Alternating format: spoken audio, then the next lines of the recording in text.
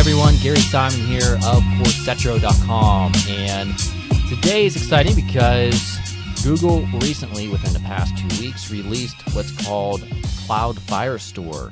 So Google had Firebase, which is a real-time database, and there were some obvious shortcomings. Now, fortunately, they released this new database called Cloud Firestore. So Firestore is real-time as well, but it offers several key advantages over the Firebase real-time database, such as structure.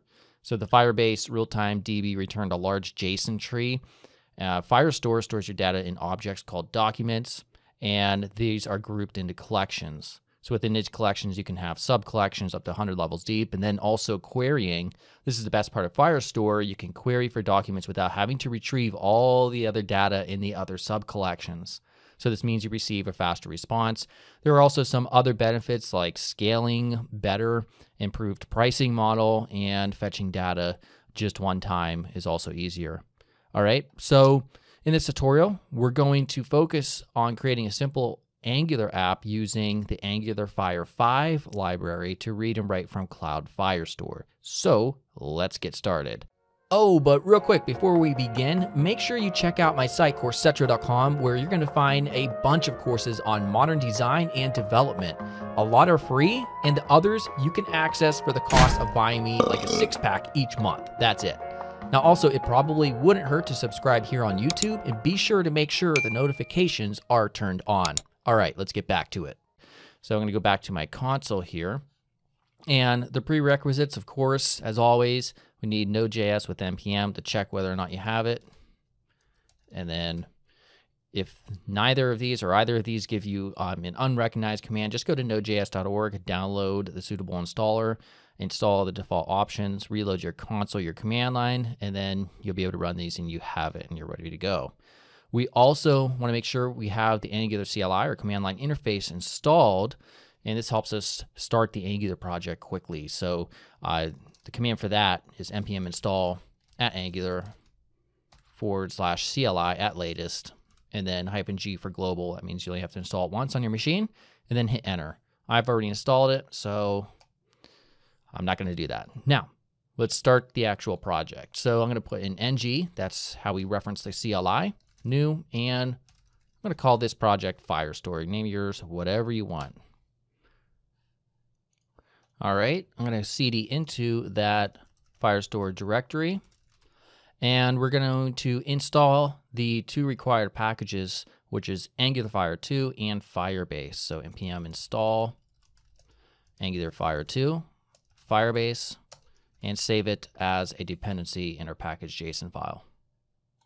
All right, once that's done, ng serve, which will compile the project, serve it up in our browser. Just visit right here, localhost 4200 once it's done, and we'll have our project ready to go with live reloading and all that cool stuff like that.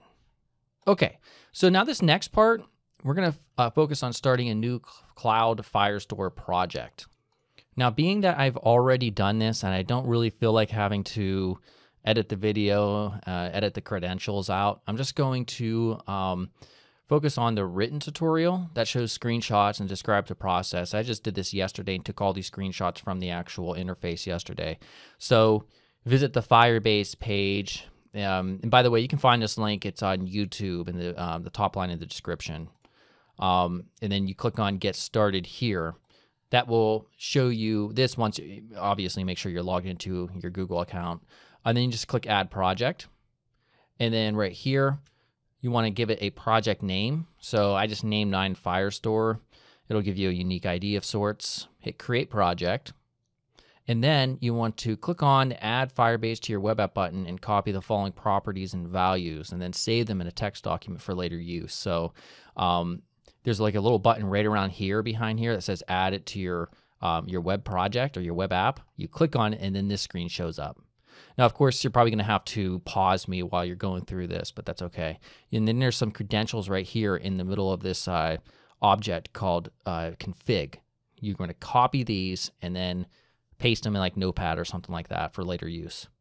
Then you click on this database menu right here, and then you'll see the real-time database. This is the old one that we've all been using, or some of us at least. And then over here, we have this Cloud Firestore. So try Firestore Beta. That's what you want to click on. After that, we're going to choose test mode. So it says start in locked mode. We don't want to do that. We're going to start in test mode. This allows us to start right away without any type of security rules that are enabled. So then click enable after you choose test mode. Next, we're going to click on add collection, and this will show up on the, it's actually a button right behind this module right here, or this little panel. You click add collection, you'll see it's very easy. This screen right here shows up. So you have a collection name that's relevant to what you want to do. We're just going to assume, our project is like just consists of posts of some sort. That could be blog posts or whatever. So we name it post and click next. After that, this screen shows up called add data. Now this simply allows you to just add some initial data if you want. So one field that we're going to include is title of type string, and you can just give it a value, my awesome title, whatever. And then also content, like this would be, like a blog content or whatever. So again, string, and then my amazing content, whatever, hit save. And then this is what it'll look like roughly. So you have your collection here, posts, and then you have your first document right here, and this is auto-generated ID, and we'll get into how you can create one, a custom one for yourself using AngularFire. And then here's the actual data associated with this document, content and title.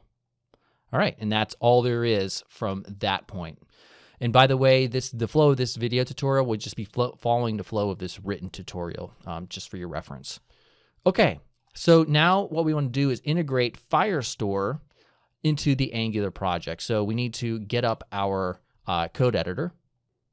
All right, and here's mine. I have the Firestore project that we installed, and I'm going to go to source app and the app module TS file.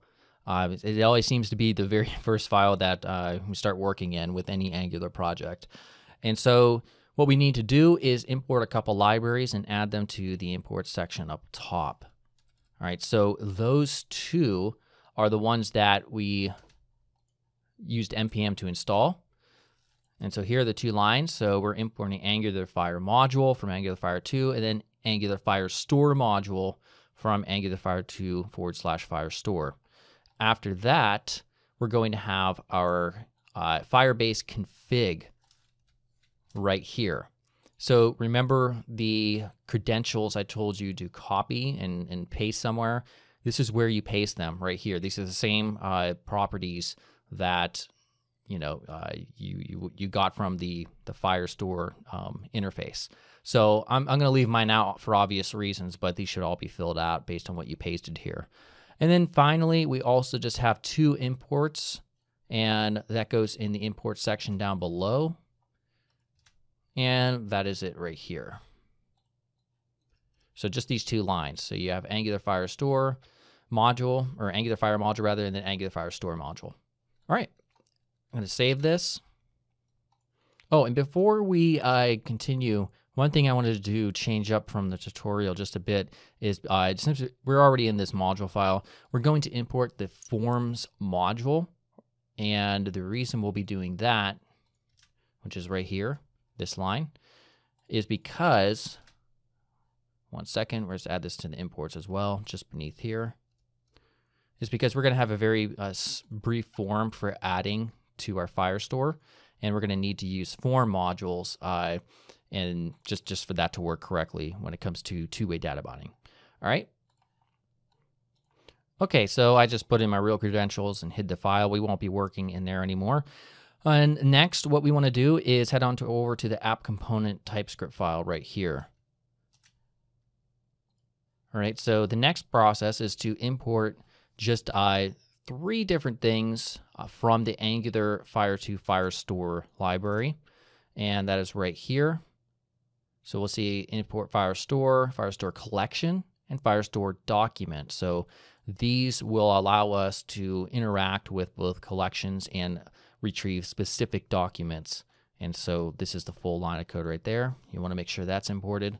And then also to interact with these and map them to observables, and also we want to use RxJS, the map operator, so import those as well. All right, and further down we have our class, and let's get our constructor here. And dependency injection, we will create an instance of the Angular Firestore, call it AFS and Angular Firestore. And then also, for now, just put our ng on init lifecycle hook, which anything inside of here will execute when the component loads. Okay, so let's start talking about actual Firestore and how to retrieve a collection of data, and really it's a collection of documents. So the way we're going to do this is, obviously you recalled we imported Angular Firestore collection up at the top here. And so that's what we're going to use. All right, so we're first going to define what's called an interface, which helps us define the structure of the data that's associated with our posts collection. And we can do this up here, interface post.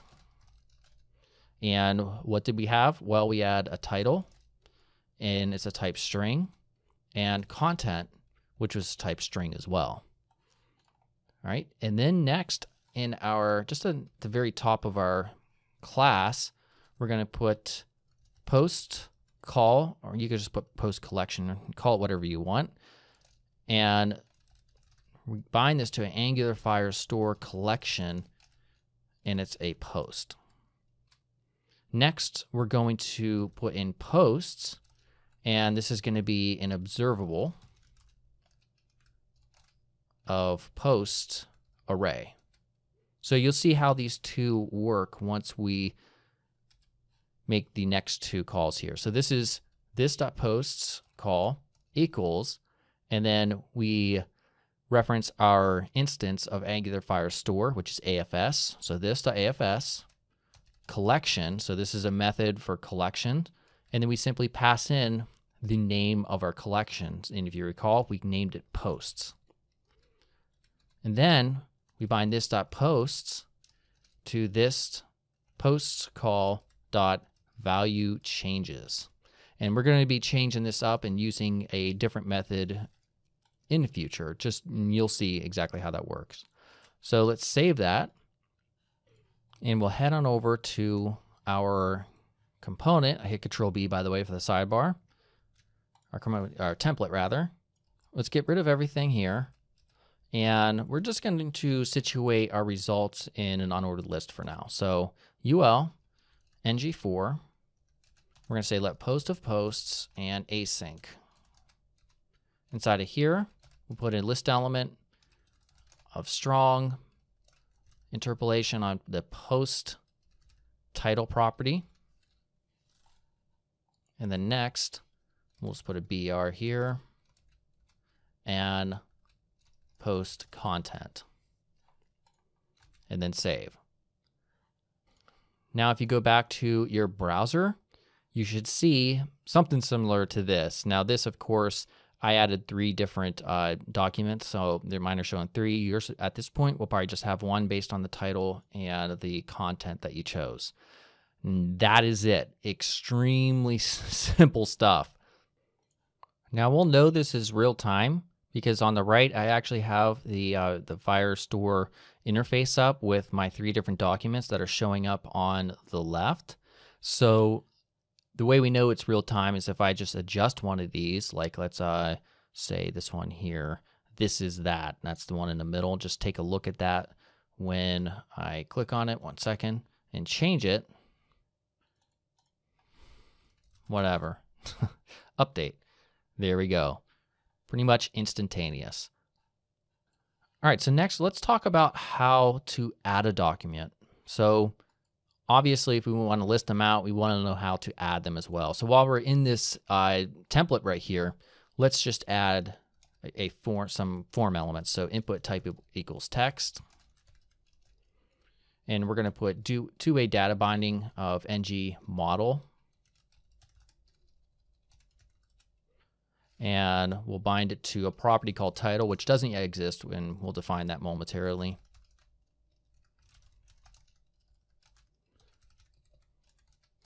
and then also a text area to hold our content. Just going to copy this, paste that in there. This is going to be content. Again, we'll create that property in the class as well. And then let's also put placeholder.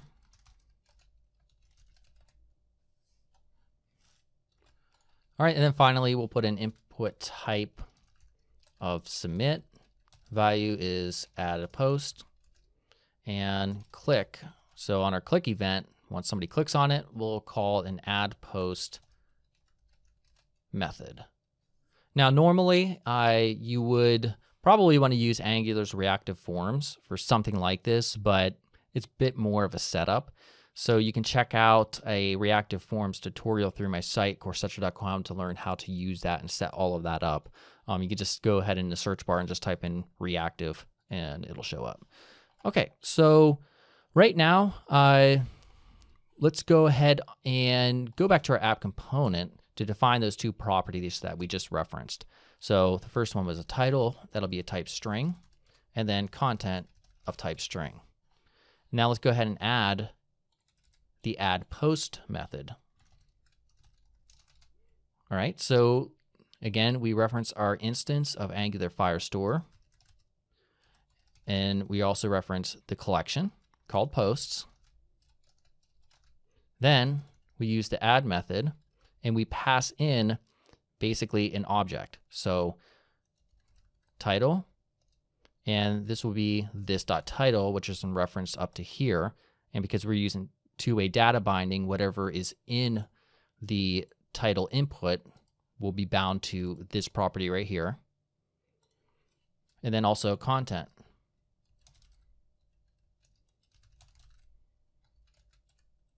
And that is it. So now, if we go back to our project momentarily, we'll see this really ugly form up here, and we'll fix this momentarily. We'll put in, how is it going? All right, man, thanks. Click add post, and there it goes. So how's it going? All right, man, thanks, there it goes. So very, very easy. So right now, because I hate how ugly this looks, I want to real quickly just paste in some CSS. You can find this CSS at the written tutorial, and I'm just going to scroll down in this tutorial because I have that as like a last step. So let me just do that real quick. So if you go to the written tutorial right here, copy just this body right here, and we put this in source styles.css.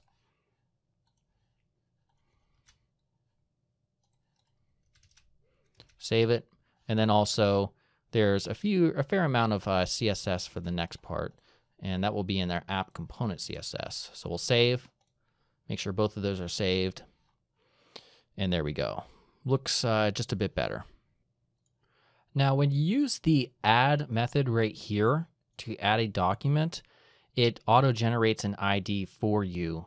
Now, obviously, there are some times, or in some cases, where you want to generate your own unique ID. In that case, you just change this very slightly. So I'm going to take this Control-Shift, or Shift-Alt and down, rather, to replicate it. I'm going to comment out this line at the top, and we're going to change just a couple things. So we're going to add first.doc, and we set the custom ID here. So obviously, you would want some way to make sure this is a unique ID, but we're just going to hard code this in here. After that, we change this from add to set.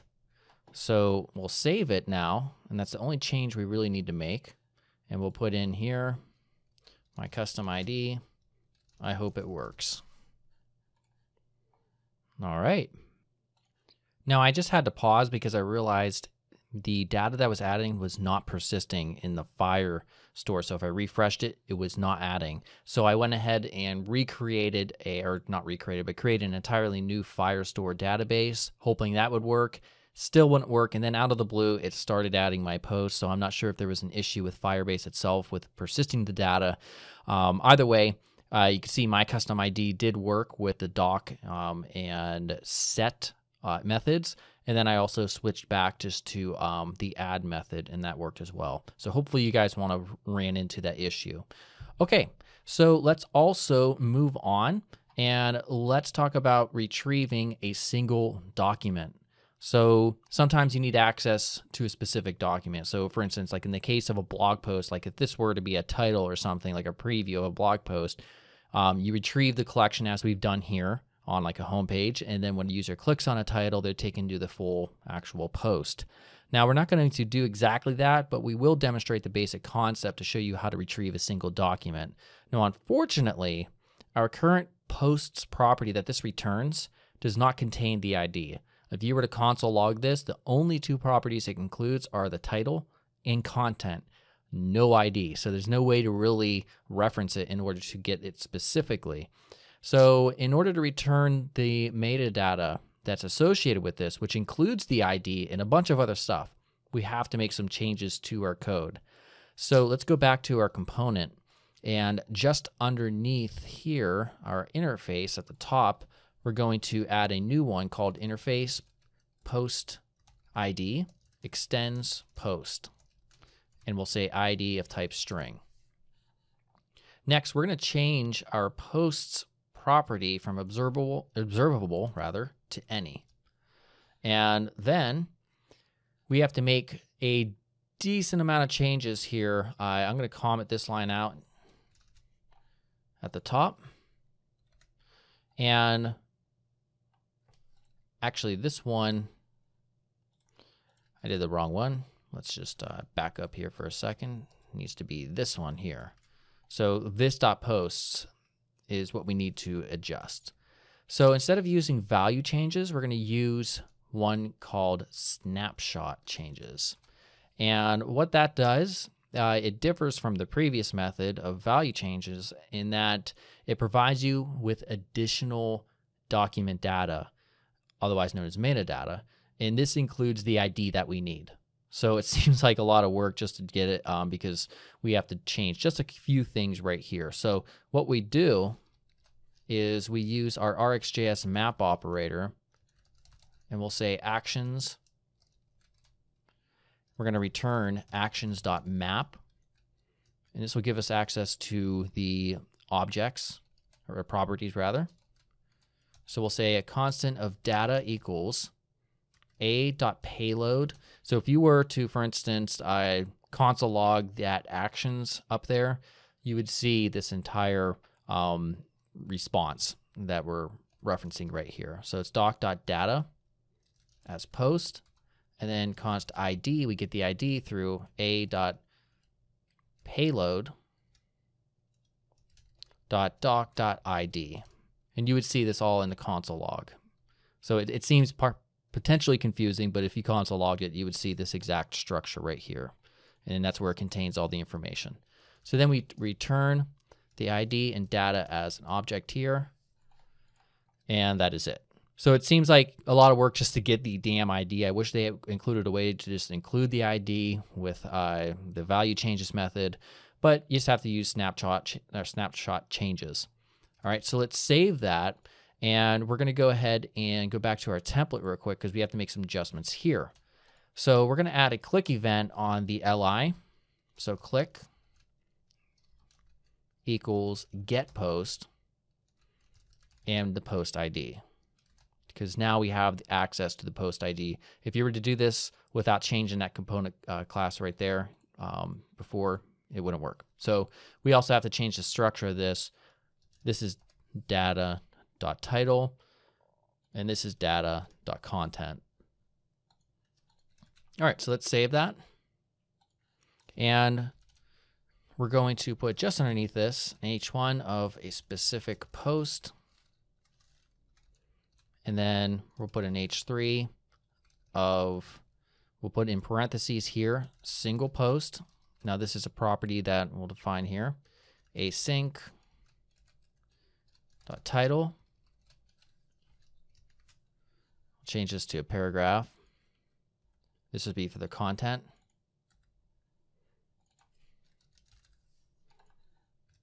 All right. So we have to reference this getPost method, or create it rather. So let's go ahead and do that. and we just take in the post ID that we passed as a parameter. We'll say this.post doc equals this.afs, our instance here, doc, and then we get posts forward slash the post ID. And then this.post equals, by the way, we have to define that both of these properties momentarily, this.post doc dot value changes. All right, so let's define those two real quick.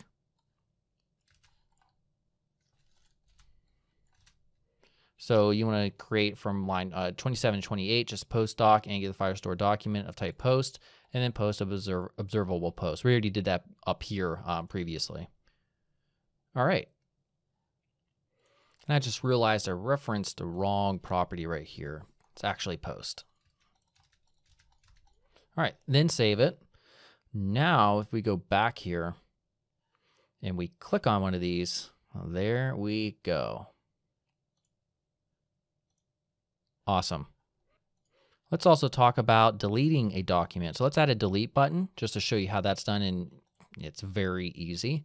So just with our strong, we're going to add maybe a parenthesis and then an href with a click event bound to delete post. And once again, we'll pass in the post ID. And let's see here. And this will be delete.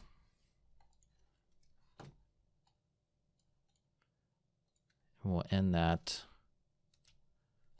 parenthesis there. Then in our component class, delete post, post ID, this.afs doc. Again, we get the posts with the post ID, and then simply use the delete method. Save it, and we'll click delete. There we go. Super, super, super simple. All right, so let's also talk about where clauses. So let's say, for instance, that we want to return documents in a collection that meet some sort of criteria.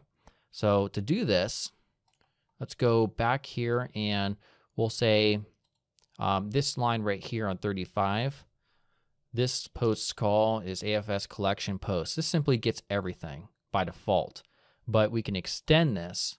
And the way we do this is put a comma here after this first argument, and we'll put in ref equals ref where, and then we open it up in parentheses to accept a operator of some sort. So we'll say first title, and we'll say equals, and then we'll say some string value like Corsetro. So this means it's only going to return the collection, or the actual documents that have a title property that is equal to Corsetro. So if we save this, you're going to see nothing shows up. We can write in something other than Corsetro, add post. We'll see it is not there. However, if we look in Firebase, or Firestore rather, we will see it is here, but it's not being returned because it does not meet that title equal Corsetro. So if we add Corsetro instead, there we go. Very simple. So there are some limitations to this.